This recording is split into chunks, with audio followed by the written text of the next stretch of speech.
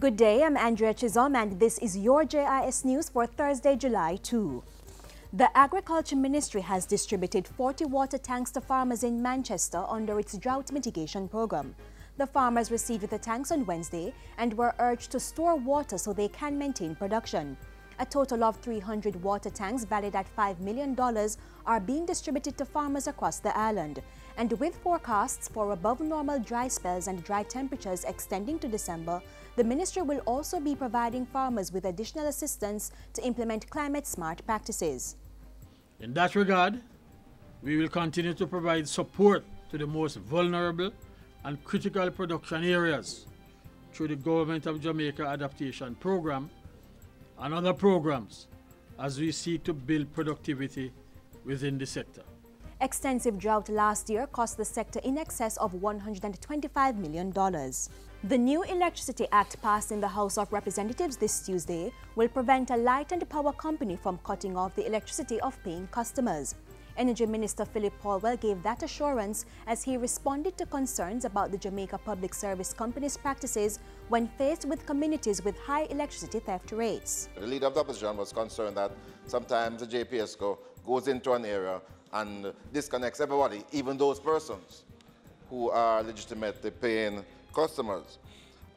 In response, Mr. Speaker, I wish you know that the bill that we are hopefully passing today, the JPS license and the OUR's enforcement powers provide sufficient safeguards to prevent the single buyer from depriving paying customers of electricity. The Electricity Act is intended to modernize Jamaica's electricity sector and should make it easier to bring new generating capacity to the power grid.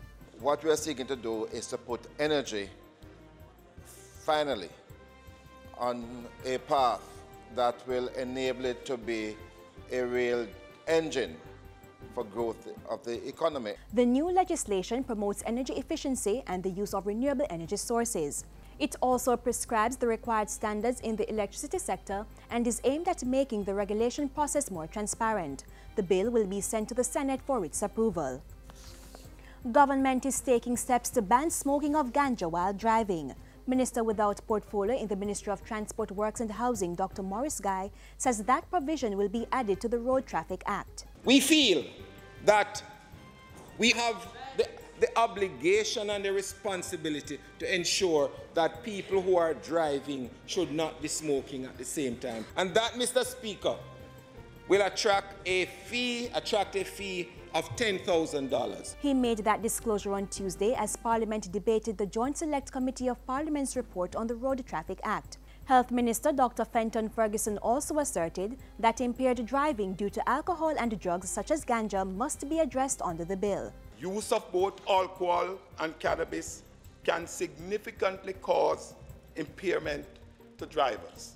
The enforcement of comprehensive and clear legislation with appropriate penalties and accompanied by public awareness campaigns is a critical factor in reducing road traffic injuries and deaths associated with speed, drunk driving, and the non-use of occupant protection measures such as helmets, seat belts, and child restraints. The House of Representatives adopted the committee's report on the act, which seeks to implement more stringent regulations to govern the use of the nation's roadways.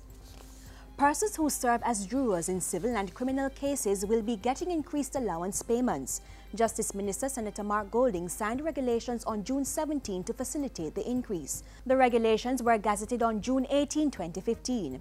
It increases a juror's stipend from $500 to $2,000.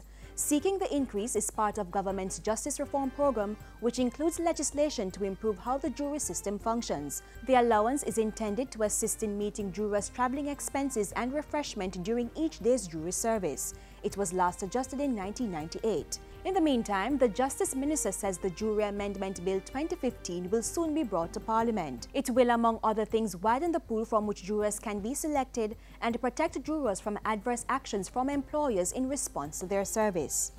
And finally, 21 digital and animation trainers are benefiting from a month-long training session in 2 and 3D programs. The training is part of the Youth Employment in Digital and Animation Industries program, and classes started on Monday. It's facilitated by last year's signing of a $20 million Memorandum of Understanding between the Science and Technology Ministry and the World Bank.